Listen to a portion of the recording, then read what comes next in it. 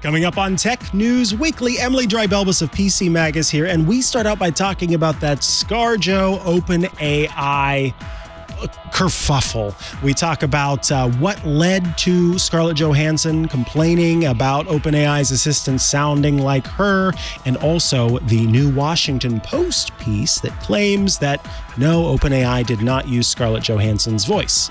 But does it matter? We get into all of that. Then I talk about the Amazon virtual assistant and how it reportedly is getting an AI overhaul, which could come with a monthly subscription. After that, Emily Dreibelbis sticks around so we can talk about how the Biden campaign is on the hunt for someone to post memes and make sure that the campaign is up with the meme culture. Then finally, an interview with Daniel Rubino of Windows Central, who joins us to talk about Microsoft's new line of Copilot PCs. All of that coming up on Tech News Weekly. Stay tuned. Podcasts you love. From people you trust. This is Twit. This is Tech News Weekly with Emily Dreibelbis and me, Mikah Sargent, episode 338, recorded Thursday, May 23rd, 2024. Would you pay for a GenAI Alexa? Hello and welcome to Tech News Weekly, the show where every week we talk to and about the people making and breaking that tech news. I am one of your hosts, Mikah Sargent, and I am joined on this very episode by Emily Dreibelbis. Welcome back to the show, Emily. Thank you very much. Happy to be here. We've done a couple of these now. It's been fun. Yeah, we're settling in. It feels like, we've got it figured out. And hopefully all of our listeners out there have it figured out as well. You know what's about to happen. We're about to do some stories of the week. Emily, tell us about your story of the week. All right. So I wanted to talk about the Scarlett Johansson OpenAI drama, which I have been thoroughly eating up. I don't know if you've seen that. Oh, yeah. Lots of popcorn for me, for sure. Lots of popcorn. Yeah. So where do you want to begin? So let's start. Let's have you, for the folks who may not know what's going on. This show ends up being a lot of time, because AI is so much in the tech news space, a show where a lot of people learn about what's going on in AI. So if you could start by kind of explaining what's happened up to the new Washington Post report. We won't mention that yet. I think we will have you explain. We'll play a little clip, we'll chat, and then we'll talk about what's happened most recently. Okay, excellent. So last Monday, OpenAI had this big event. They hyped it a lot on social media. It was on a Monday. Google's big event was on a Tuesday. So a little bit of a dig there, like kind of getting ahead at Google and the whole AI race. And so they get on the live stream on Monday, and they unveil this new model, which is a more advanced model for free users and plus users, people who are paying for ChatGPT. And the showstopper of the demo, you could call it, was this thing called voice mode, where OpenAI employees are sitting there and they're talking into the phone like this with ChatGPT, and it's like super quick conversation, crazy human-like. It was really impressive, and which was cool to see. And then, I don't know the timeline. I actually wrote the dates down. I did a little investigation. But basically, Scarlett Johansson comes out later and is like, you guys use my voice, because Sam Altman is obsessed with the movie Her, where Scarlett Johansson is the computer voice who falls in love with Joaquin Phoenix, which is such a funny plot. That movie came out in 2013.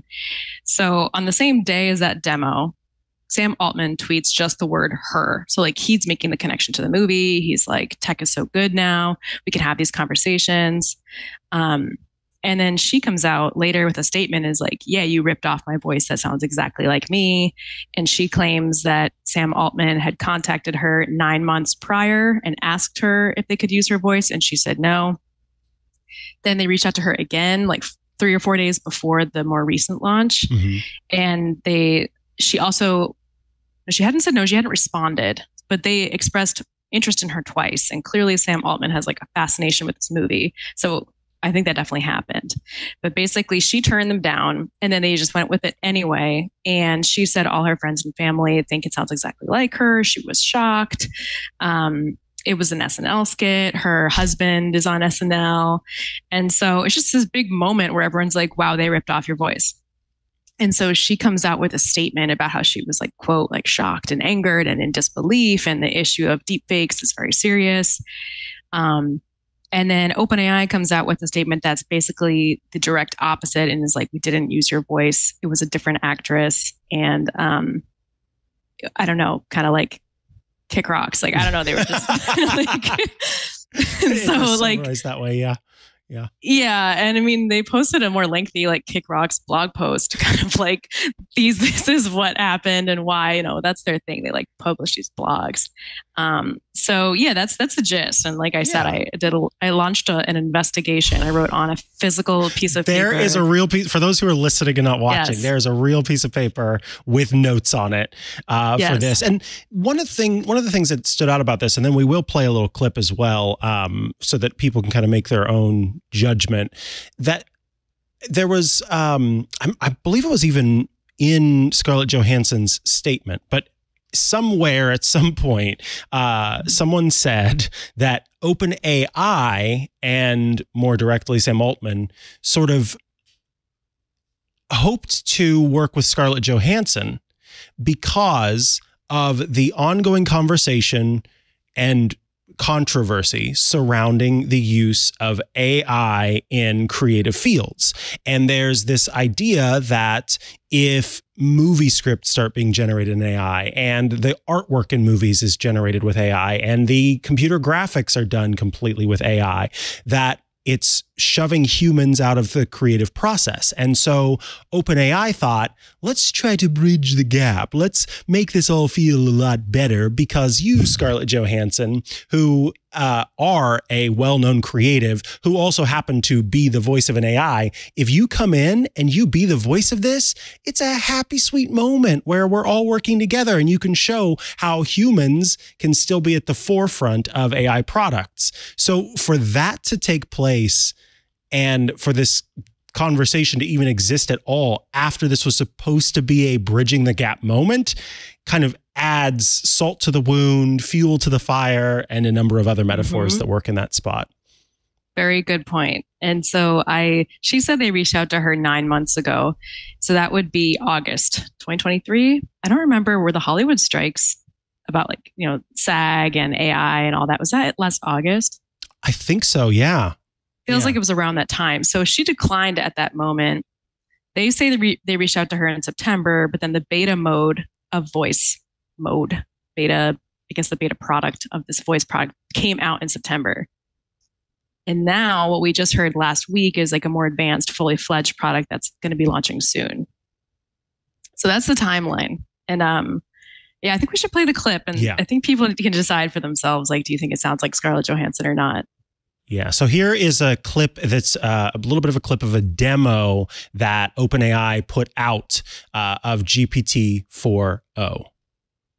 Hey, how's it going? Hey there. It's going great. How about you? I see you're rocking an OpenAI hoodie. Nice choice. What's up with that ceiling about? Are you in a cool industry style office or something? Well, can you take a guess at what I might be doing based on what I'm showing you here?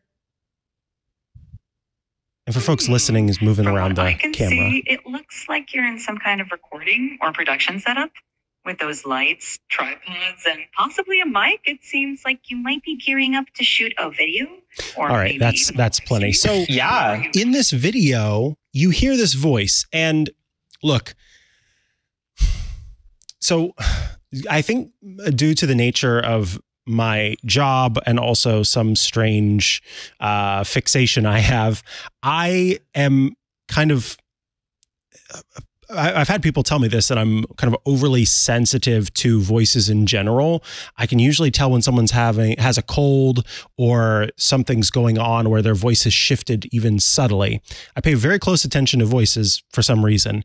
And I will say that when it is played on its own and I go to my recall of the movie Her and even recent recollections of it, it does sound a lot like her. However, we have seen like her and like her. We have seen clips where they do side by side. They'll play the one and they'll play the other. And I feel like that results in me not feeling it as much, that they are the same. I will say this, they are similar. And more important than the sound of the voice is the sort of cadence and delivery of the voice. That is where I think that it sounds a lot like it. And where, you know, there's that conversation of what's going on. I, just as an aside though, something that's kind of interesting to me is in all of my different smart assistants, I always choose a male coded voice. And so I actually had never heard this voice other than whenever it has shown up in presentations, because I always go to the kind of pitch shifted lower voices, mostly because I kind of think like I have a bone to pick about choosing women as assistants in the first place, because we did plenty of that in real life. And so it's like, let me boss a dude around. So I hadn't really heard this voice outside of this in the first place. And so now that this has all come up, I'm like, oh, you know, I'm kind of seeing what folks have been talking about. But yeah, I'm curious kind of, because you've heard them side by side, and you have been, you know, researching this. How are you feeling kind of about it after all of this news has come out? And does it matter necessarily if the voices are exactly the same? Mm-hmm. Well, first of all, I'm honored to be talking to a voice connoisseur and also feminist. Woo! So this is great. We have the right people in the room. So I think it sounds like a computerized version of her voice. So pretty much it sounds a lot like her. But these are words she's never spoken. It's never meant to be a recording of her. Mm-hmm. It was meant to be, they take her voice and they can make her kind of talk and say words she's never spoken before. And I think it sounds very similar to that. I feel like they intentionally cast an actress. They claim they cast an actress, by the way. So they came out with this post that says they searched for 400 people. They picked 5, and this is one of those 5 voices. It seems very clearly like they tried to find someone who sounded as close to her as possible. Mm-hmm. Especially because he tweeted her, you know. Right. That doesn't help. No, he made the connection. It's very clear he has a fixation with this movie, and I think he kind of needs to like come off it. But that's what the lawyers are telling him. Yeah, it's like that movie came out a long time ago. I think we can all like move forward, and you don't have to like have a copyright infringement situation. That's just a personal thing for him. I don't really get it, but yeah, I think it's concerning because there's no truth. Like you're not going to get to the bottom of it. And what she says in her statement is, you know, we deserve clarity on this. And I feel like whether or not it's legal or not, I think it's probably legal. There's like this gut feeling and this feeling inside of her where she was like, this feels bad. Mm-hmm. And I feel like anyone would agree with that. I mean, I've seen my own articles summarized by AI chatbots and stuff. And it's kind of like, whoa, yeah, that's interesting feeling. And so I think it's probably not legal, but I do think it matters. I think it's disrespectful to people. I don't think it feels good. And I don't think we should be building tech that doesn't feel good. And it's not necessarily more useful if it sounds like Scarlett Johansson or anyone else. That is the big point, right? It doesn't make it more useful just because it sounds like Scarlett Johansson. And on MacBreak Weekly earlier this week, even though the show's ostensibly about Apple, we did start it by talking about this situation. And in it, we had 2 people, Leo himself and Andy Anatko, who were playing the lawyers on the show. And they looked up a lot of case law and found some precedent where in the past, I believe it was Bette Midler was one of the people. Who was it? And Tom Waite. They were asked to do some ads, and they said, listen to how I'm about to say this. There was a company that wanted to work with them to voice some ads. So they reached out to them, and those 2 people said, no, thanks. So they went out and they found people who sounded like them, and then they did the ads, And then precedent was the case that let me rewind a little bit. When they went to court for it, Bette Midler and Tom Waits won because there was a clear and direct comparison between the two. And even though it was a different person, if they were trying to sound like those people, then that was an issue. That was, an issue. So you don't even it doesn't even necessarily need to be, or it doesn't matter necessarily that it's another person according to how things have been ruled in the past. Now, I think that is interesting. And I think that is one more reason why Sam Altman should not be tweeting her, because I can just see all of this it's printed out on a big old piece of poster board and laid down in front of the judge. Let's talk about, though, Natasha Tikku's post in the Washington Post, Democracy Dies in Darkness, that says OpenAI didn't copy Scarlett Johansson's voice for ChatGPT, records show. What's going on there? What did Tikku's newest article show? And does that impact things for you personally and kind of the story as a whole? Yeah, so you found that article, which was a great find. And basically, they contacted some unknown agency that claims and showed the paper trail that they definitely didn't copy Scarlett Johansson's voice. Did you think there was anything new in there? No. That's the thing, right? Is that OpenAI itself kind of already came out with this and said, look, this is what we did. And so even though the records show that it wasn't true, yes, it was not Scarlett Johansson's voice that was literally physically taken and used.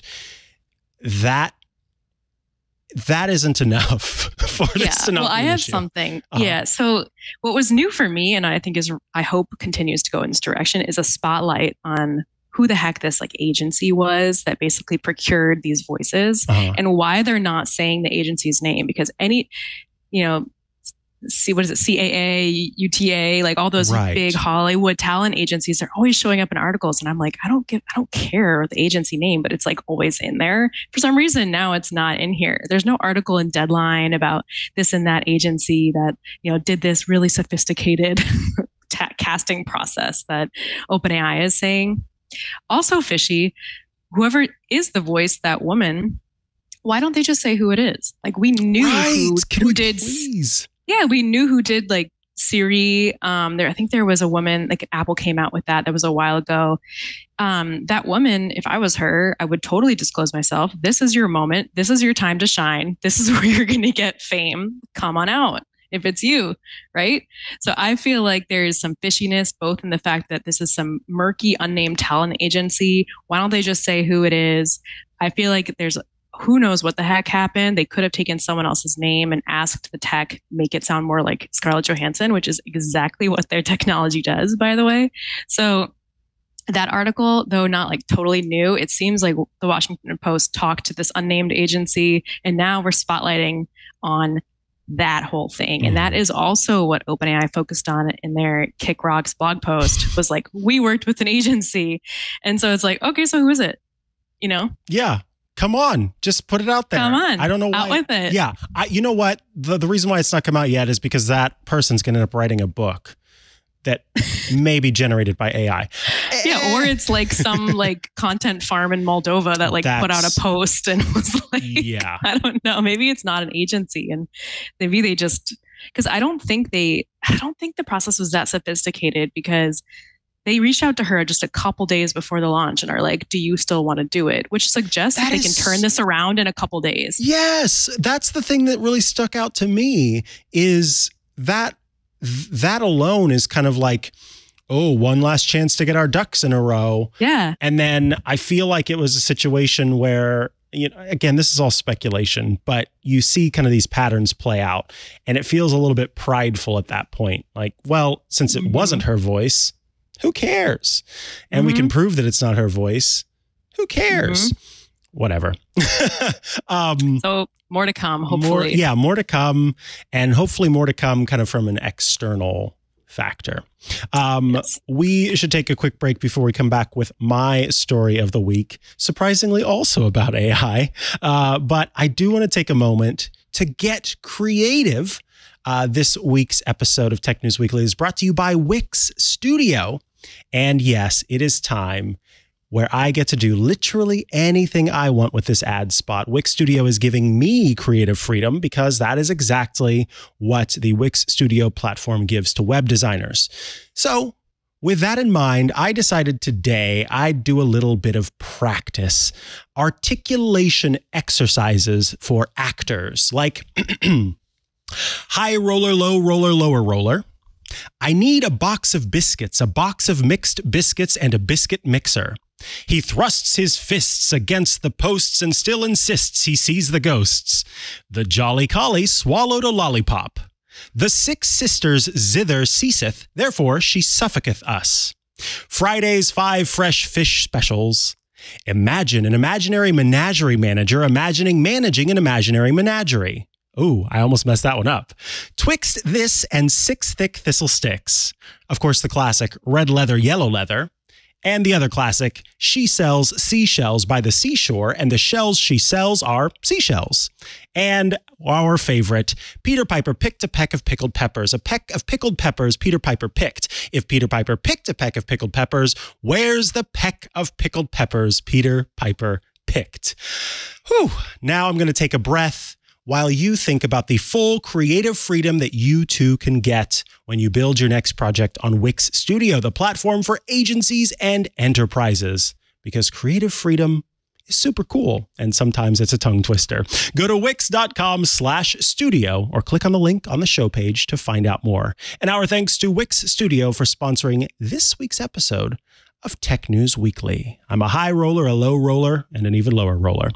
All right, back from the break, and now it's time to talk about Amazon's plans to reportedly give ALEXA, there are many things we can call it today, Emily.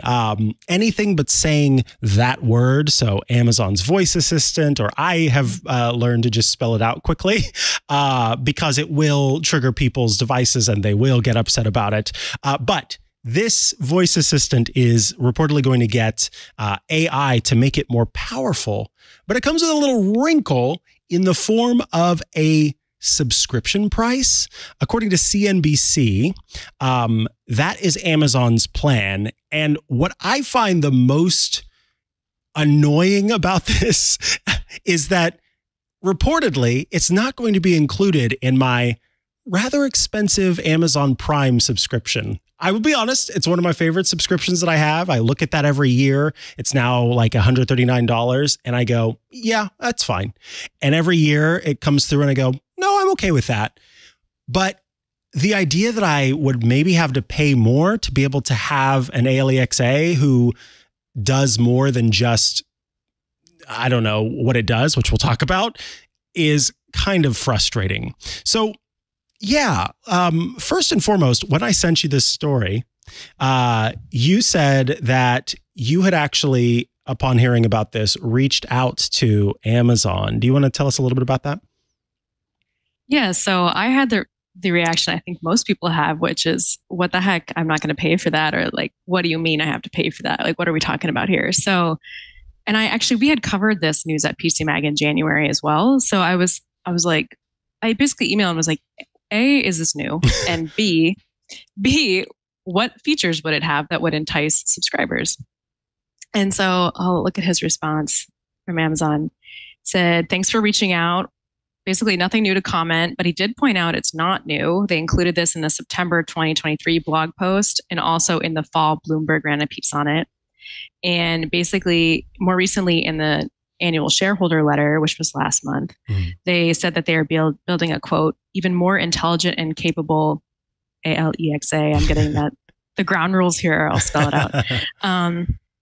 And so basically they say they're going to make it worthwhile, but they don't know what it is. And for some reason, they keep getting press about this. Like since it's came back, started in September, and I think like little junctures since then, it's like come up and people think it's news and it's not. But really the question is, like, where is Amazon? Where is Amazon's voice tech? And we just talked that whole thing about OpenAI and talk about Google AI. They also released a voice demo, and it's people just want Amazon to be in the mix, I think. So they like keep dredging it up. So yeah, I think it's that, and it's also just producers out there looking for every bit of AI news, and so it's almost like a cascade effect where somebody came across that blog post finally and was like, "Oh, we got to write about this," and then 3 other people saw that and were like, "Oh, we got to," and then it just kind of spreads out from there.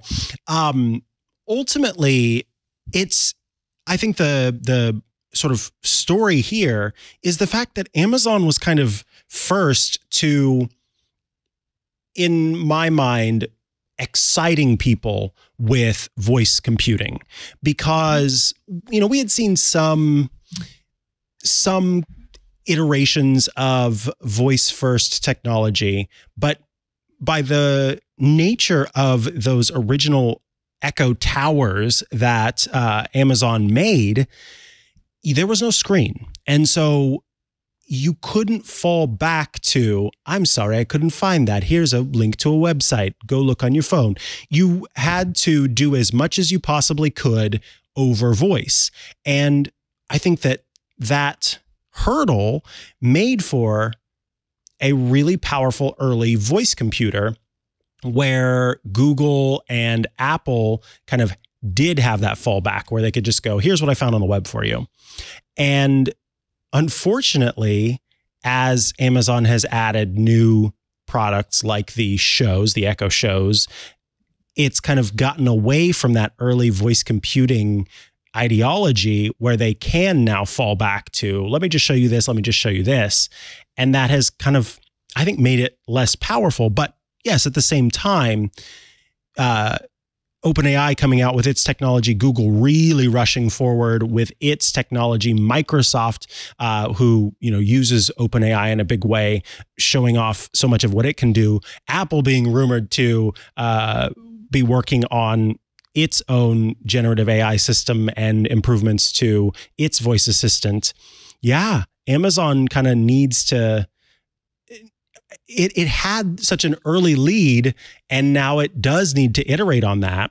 And I was reading in the CNBC piece that something troublesome is that ALEXA was reportedly, a Jeff Bezos kind of passion project.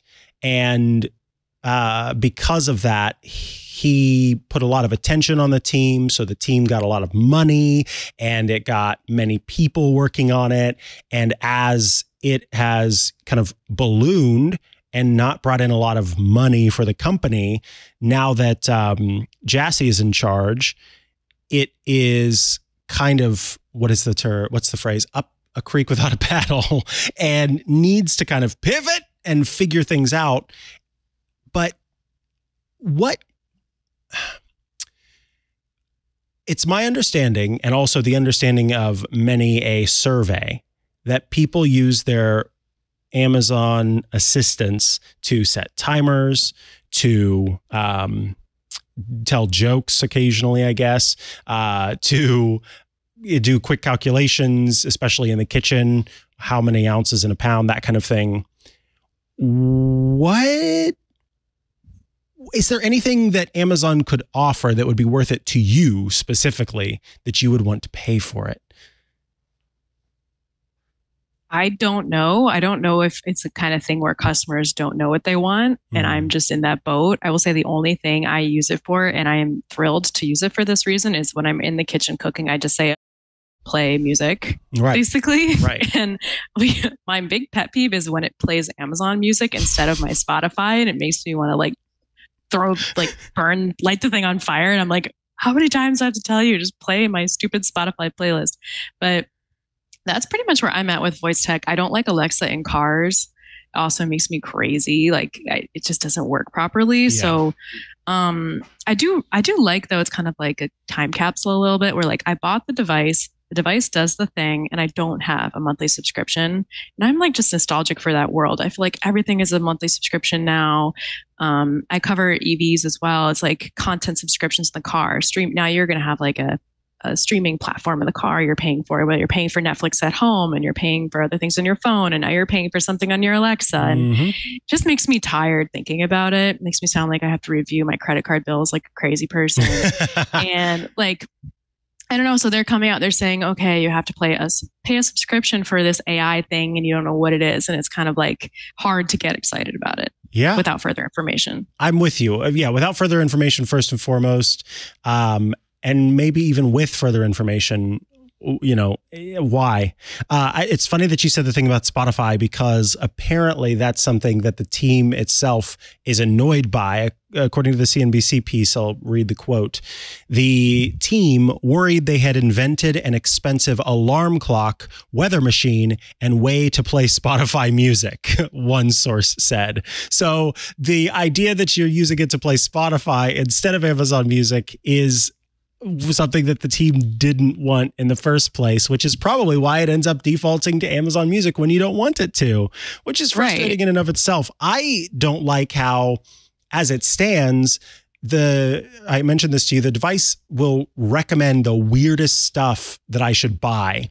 And usually it's stuff that is related to stuff that I already purchased, so I don't need the stuff that it's recommending. And I am a little worried that the generative AI system could be used in such a way that it gets a little more like Instagram, in that it will recommend things that I actually do want, and I'll end up spending more money than I intend to. But as far as it goes, I think that I've just been hurt too many times by being disappointed by the way that these assistants have worked up to this point, that I don't really know if my behavior is going to change all that much, that I will trust that, because I have multiple Amazon Echo devices of different types, right? And there are only, maybe I have like 5 or 6. I only have 2 at this point plugged in. The rest are in a drawer. And the 2 that I have plugged in are literally just there so that I can see the time. And that is because I want to have a clock in the rooms that they are in. The only other thing that I maybe use it for is occasionally it will suggest the like joke of the day. And I do have a fun time trying to guess what I think the answer is going to be to the joke. Like the other day it said, what does Han Solo call his twin? And I was like, definitely Han Duo. Like that's gotta be what it is. I should report that I didn't actually ask it because, again, I don't like talking to it. So I've just decided that's the punchline for the joke. But yeah, outside of that, I do pay for OpenAI's ChatGPT and use that regularly, but I'm not talking to that either. I type to it. I don't like talking to things that aren't real, I think, even if they sound like Scarlett Johansson. I agree. And we love ScarJo, who doesn't? But I think I'm in the same boat. So even with that big OpenAI demo last week, and they had this, it was an incredible demo. They walked around, they showed it homework and asked it, what could I do to maybe solve this problem? And it nudged them along without giving the answer. And it was just so conversational and it was nice. And then the Google one, they walked around the office and they showed it a lamp, and we're like, where's this from? Or they walked around and they were like, oh, Google, where are my glasses? I forgot them. They're like, oh, we saw them last on your desk. And the person went back and looked at the desk, and it was very impressive, but I fully intend to use my own brain and eyes for those functions. I don't know, it's impressive, but I definitely am just going to try to remember where my glasses are and where I bought the lamp. I don't know. It's cool, but can it get from the cool bucket to the useful bucket is what all of these companies are trying to do. And no one has been successful, I would say. I agree. I don't think they've gotten there yet. I'm not ready to outsource my glasses just yet. Who knows? See, and that's the thing is that, so outside of the accessibility and inclusion aspects of these, where, there are a number of reasons where that technology could be helpful. And so I do want to acknowledge that as, a possibility if someone has low or no vision, to have something that could help them. I see that. For those of us without those concerns, these companies always try to say that what it's doing is freeing us up to do the things we want to do and, be the creatives we want to be. But I don't know. I feel like it's going to leave me just kind of bored out of my mind, not knowing what to do because everything is being kind of taken care of for me. So yeah, I'm trying to avoid it. It's also a little unrealistic. It's unrealistic. Like tech is just one input to our lives. Like I find my little things I do on Alexa, you have your little things. I have my little things I do on ChatGPT, and then I have a bunch of other things I do. And so I don't expect that any of this tech would like fully replace my day-to-day functions, at least from what I'm seeing. Yeah. All righty, let's take another quick break. And surprise, Emily is joining us still for our little conversation after our next sponsor. That is Lookout, who are bringing you this episode of Tech News Weekly. Today, every company is a data company, and that means every company is at risk. There are cyber threats, there are breaches, there are leaks. These are the new norm, and cyber criminals grow more sophisticated by the minute. At a time when boundaries no longer exist, what it means for your data to be secure has fundamentally changed. Enter Lookout. From the first phishing text to the final data grab, Lookout stops modern breaches as swiftly as they unfold. Whether on a device, in the cloud, across networks, or even working remotely at the local coffee shop, Lookout gives you clear visibility into all your data at rest and in motion. You'll monitor, assess, and protect without sacrificing productivity for security. With a single unified cloud platform, Lookout simplifies and strengthens reimagining security for the world that will be today.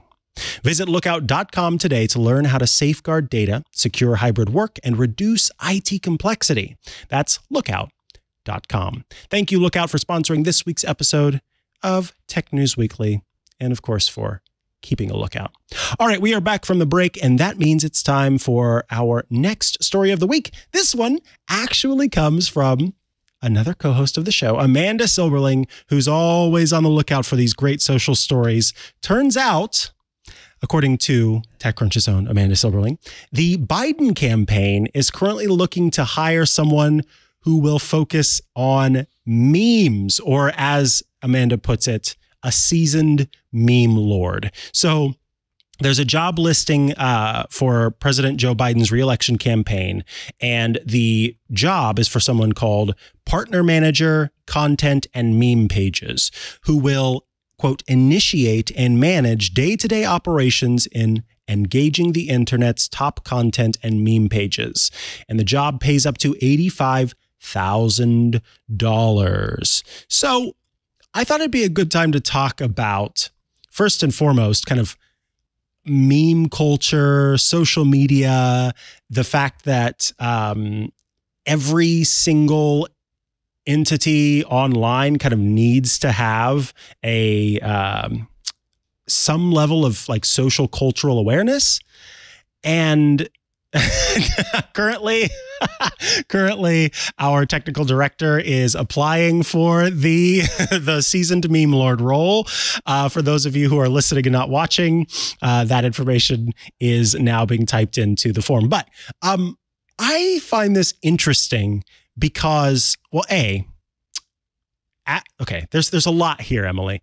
The fact is, our presidents seem to be kind of getting older and older. And part of that has to do with the fact, our presidents and presidential hopefuls getting older and older. And that seems to do in part with the fact that our understanding of and ability to impact health and longevity has changed over time. And so people are living longer and are able to continue living.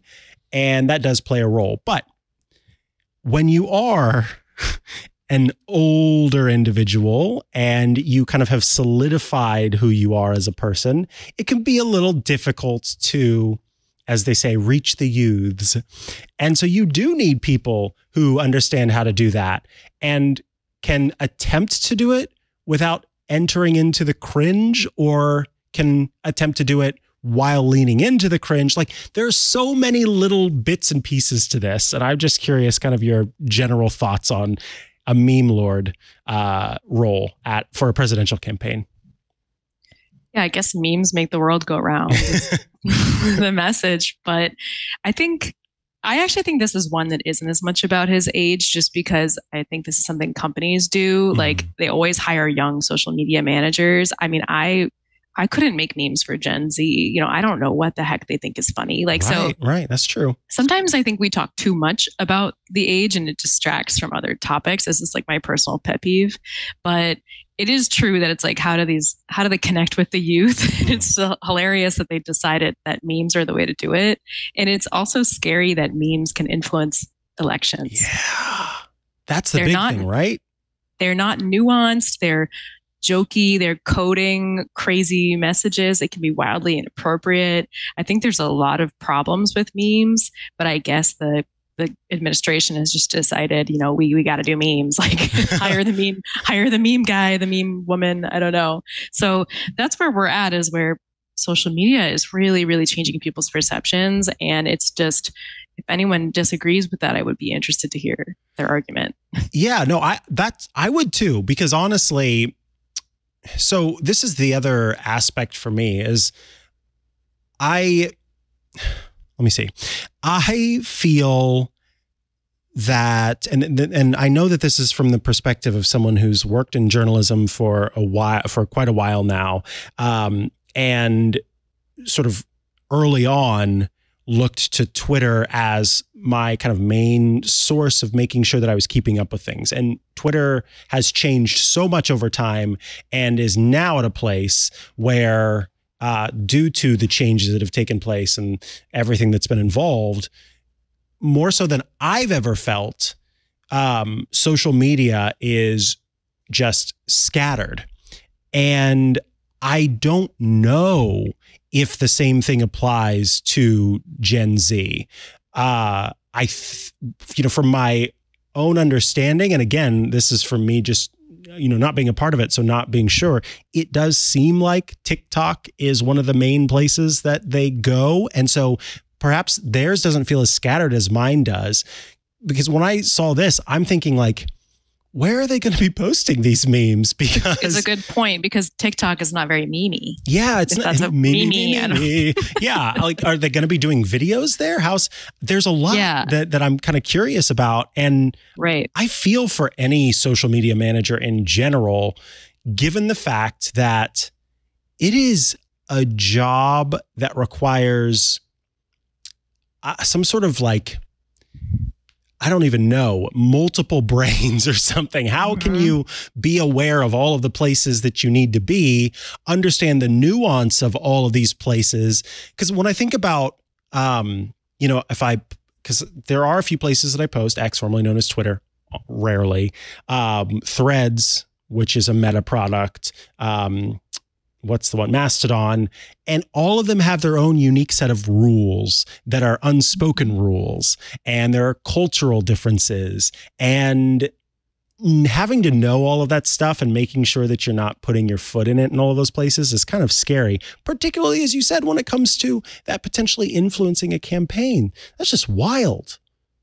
It is wild. And I think also when you think about any government entity creating content to change perceptions, it starts to feel weird. Like, are they only going to post those from government accounts, or are they going to create like fake accounts and post memes and try to subtly influence the culture with the memes? And I know that's something that, I think both presidential candidates probably do. It's also something that, like Russia does to influence us. They create accounts, they post memes, they post fake pictures.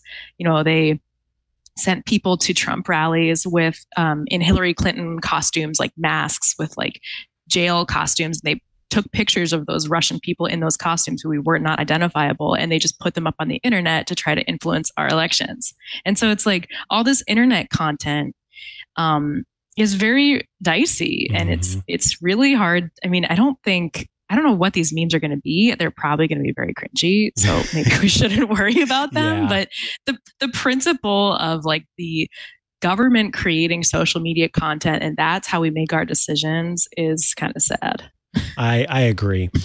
I originally had planned for us to talk a little bit about how maybe meme lords are lucky because generative AI still seems to not quite understand the nuance of meme jokes.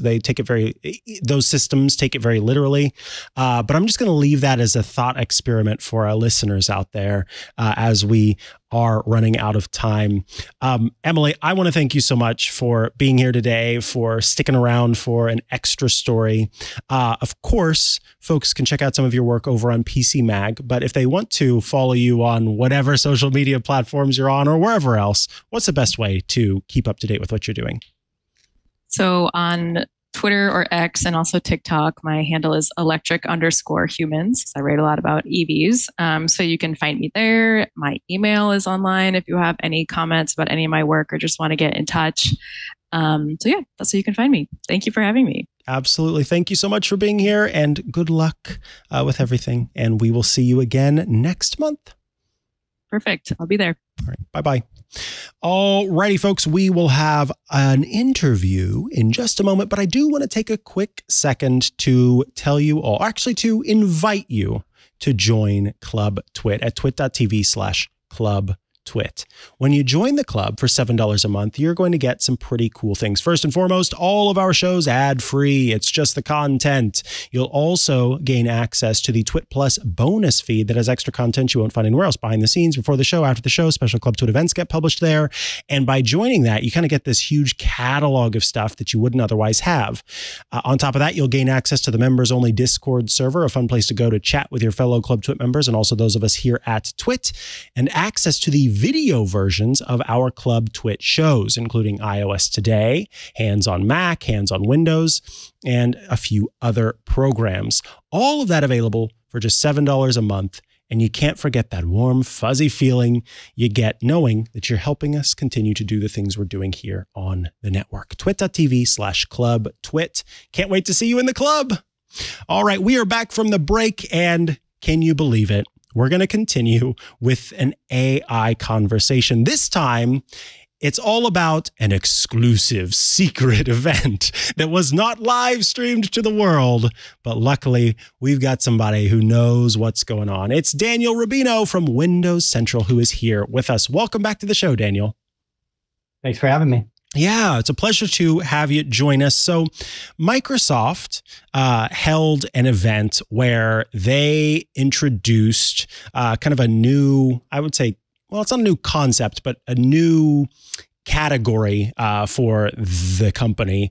It's my understanding these are called Copilot Plus PCs. Can you start by kind of giving us an understanding of what a Copilot Plus PC is, and then we can talk about some of the hardware that was announced at the event and afterward.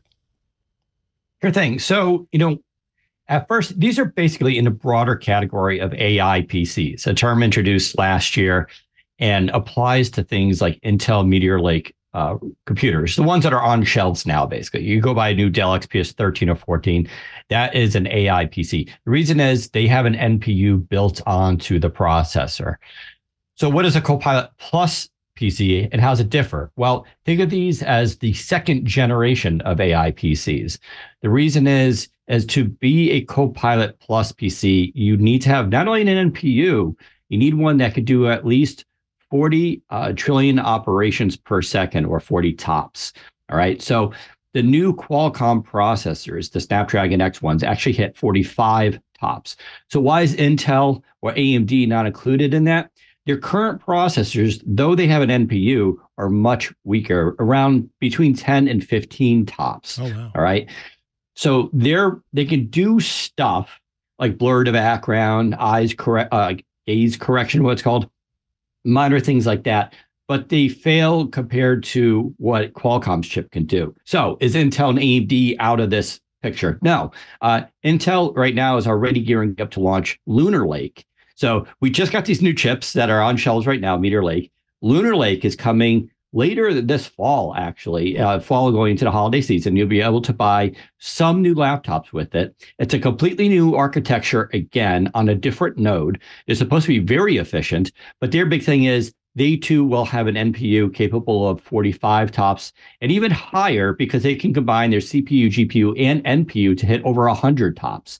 So The question is, why do you need the processing power anyway in the NPU to do this? It has to do with localized AI processing. So we know of large language models that live on the web. So when you go to ChatGPT, you type in your question, or you ask an image generator, make me this. It goes to the internet, goes uploads, waits in a queue, goes to some massive server, bunch of GPUs, processes your request, sends it back down. All right, that's nice, but it could take a while. It could be slow. There could be queues. It uses a ton of energy.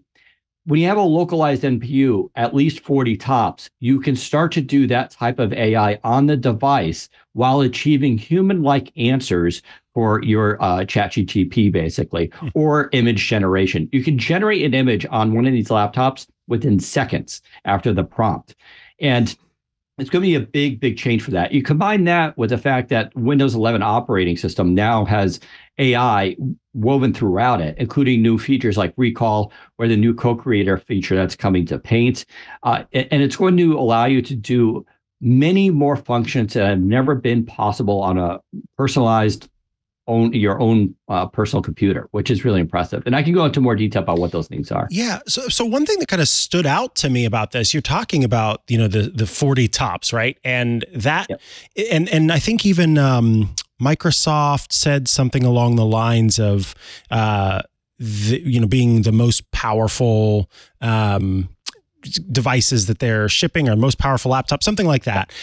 So we talk about power, and is it, okay, so up to this point, if I wanted to do something like edit video or edit photos or play games, and I wanted to do it on a laptop, I'd have to get a huge hulking device that had, a bunch of fans on it.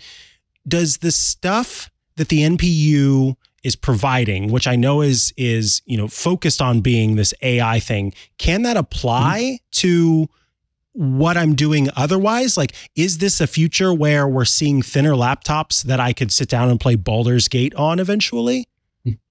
Yeah, so it's a great question. So AI technically can live on different things or be processed differently. You could just brute force and use a CPU. You could also use a GPU, which is what NVIDIA does. And to be fair, NVIDIA's GPUs with tensor cores are built to run AI, and they're extremely powerful. The problem is, you need a thicker, heavier, more expensive gaming laptop to do that. Those still have a place here. Those still are going to be your top end devices for gaming.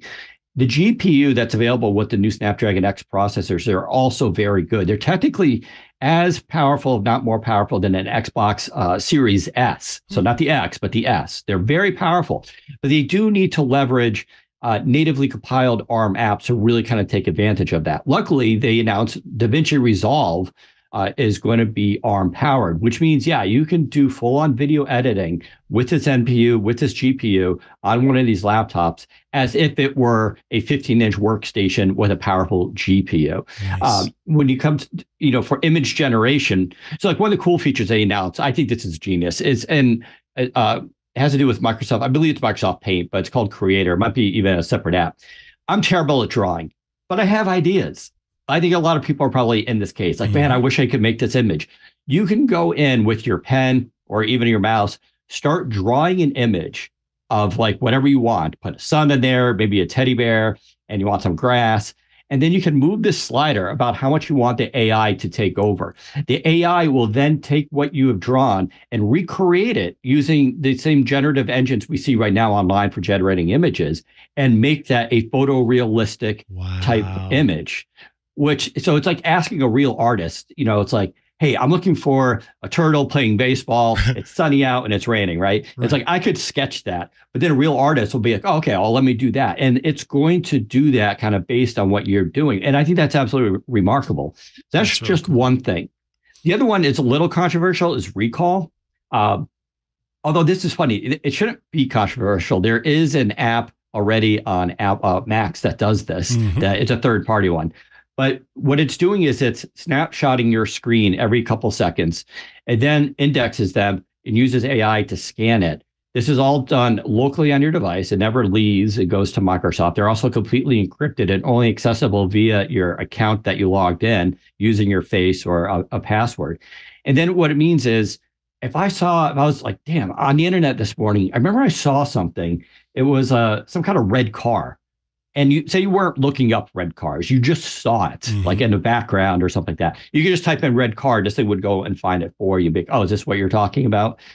So it's literally a way to go back and find things, even though you didn't see it, write it, seek it out. And you can do that for all types of work you're doing. Of course, you can disable this. You can have full control over it. It's off by default. I believe during your setup of a Windows device, it's going to explain it to you, ask if you would like to enable it, all that. So, yeah, I think that what you've touched on there was something that a lot of people missed at the get-go or skimmed over. The fact that this all happens locally on the device and doesn't make its way out into the world. Now, let's talk about the hardware that actually was announced, this first line of Copilot Plus PCs. Did this mean kind of a refresh of the Surface lineup? Yeah, so this is the first time. Usually we get one, maybe two ARM laptops a year. I've counted just below 20 that were announced or will be announced in the coming weeks. So and they're all from the major manufacturers. Yeah, Microsoft has a Surface Pro 11. They call it Surface Pro 11th edition or Surface Laptop 7th edition or Surface Laptop 7. These are at least internally completely redesigned around these new ARM Snapdragon X CPUs. They're built from the ground up to leverage that. They have better screens now, including options for OLED, slightly bigger batteries. They bring haptic touchpads. Surface Pro has a really cool keyboard. It's an optional keyboard. The old one still works, but you can buy this new one, which has Bluetooth built into it, has its own battery in it, and you can pull it away from the device and it'll still work. It also kind of rolls around, so it creates an angle on the keyboard when you're typing. Plus, it now keeps the pen always exposed instead of being hidden when it's mounted. These look like to be incredible devices, especially when you combine the fact that the performance of these, especially the Surface Pro, should rival that of the MacBook Air with the M3 processor. Sorry. And the battery life is supposed to be 20% higher than M3. Now we need to test all that. I don't think companies here are lying or going to be off by a lot, right? The bottom line is these are going to be well within the ballpark of an M3 CPU, which is amazing for a first-gen CPU, especially for us since we've only had Intel and AMD available, which these are going to crush that in terms of battery life and performance. Nice. And when are these going to actually be available for people to start purchasing? Yeah, so you can actually go to most of their these websites, Acer, Asus, Lenovo, HP. You can go to Best Buy or Microsoft.com as well to buy them. If you go through Best Buy or Samsung, I can tell you that Best Buy is running a deal where you can pre-order them now and you can get a free 50-inch TV, which is kind of insane to me. And if you order a Samsung device, you'll get a free Samsung 4K TV at 50 inches, which is pretty wild. So you can pre-order them now. They actually hit store shelves, though, on June 18th. And so they all should be available around that date. Nice. Now, when it comes to Copilot Plus PCs, something that really kind of surprised me in general, and I found very impressive, was how quickly Microsoft not only kind of, what is it? You shoot something about moving to where the puck is heading, right? You get there before the puck gets there. And I really feel like from the time that generative AI took off in the last couple of years to now having these Copilot Plus PCs where software and hardware have all come together, that is magnificent to me, the scale and the movement that Microsoft has done. I was just kind of wondering your thoughts on that as a whole. Like, do you find that impressive that Microsoft has been able to pull this off? And it's like, surprise, not only did we rebrand, and we've got this thing called Copilot and it's across all these different things, and who even knows about Cortana anymore, but now we've got hardware that goes along with it. It's kind of cool. Yeah, no, I agree 100%. I wrote an article talking about how this is, and I still stand by this. This is the biggest change in the Windows PC industry in the last 30 years. I think the only thing that matches this was the advent of the internet and PCs being connected to it via Windows 95, which was a driver of adoption of the internet in the home. It was because Windows 95 was the first online operating system. It is remarkable how quickly they pivoted.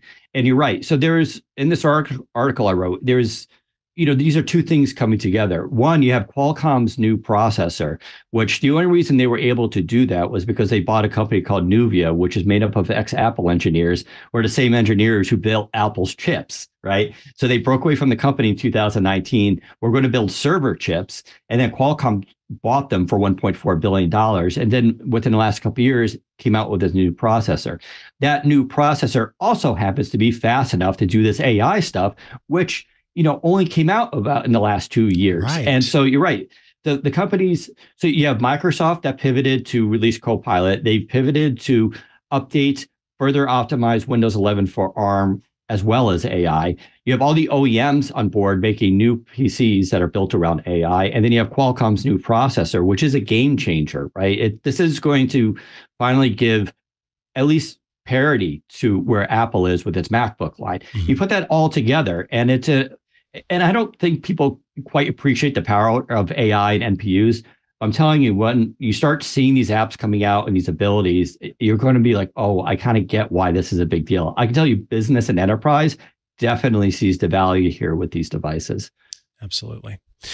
Daniel Rubino, I want to thank you. I know it's been an incredibly busy week, what with Build underway. And so to take the time to join us here to talk about the Copilot Plus PCs, I'm grateful. Of course, folks can head over to Windows Central and keep up with what you're doing. How about the social media? Where can folks stay following with what you've got? Sure. I'm on Twitter, or X, as the kids call it, Daniel_Rubino, Rubino. I'm also on Threads at the same address. And we semi-regularly do a podcast. We will be doing one tomorrow covering all this as well. So you can listen to myself and Zach Bowden talk about all the announcements and even more detail there. So there Beautiful. You go. Thank you. Thank you. Thank you. We appreciate it. Thank you. Alrighty, folks, that brings us to the end of this episode of Tech News Weekly. The show publishes every Thursday at twit.tv/TNW. That's where you go to subscribe to the show in audio and video formats. I mentioned Club Twit during the show, so I'll just do a brief little plug here. Twit.tv/ClubTwit, $7 a month, and you get a lot of great stuff. I would love it if you join the club. Would love to see you in the Discord. If you'd like to follow me online, I'm at Mikah Sargent on many a social media network, or you can head to chihuahua.coffee. That's CHIHUA.coffee, where I've got links to the places I'm most active online. Please check out Hands on Mac, which will publish later today, as well as iOS Today, which will publish later today. And on Sundays, you can watch Ask the Tech Guys, the show I co-host with Leo Laporte, where we take your questions live on air and do our best to answer them. Thanks for tuning in, and we'll see you again next week for another episode of Tech News Weekly. Bye-bye.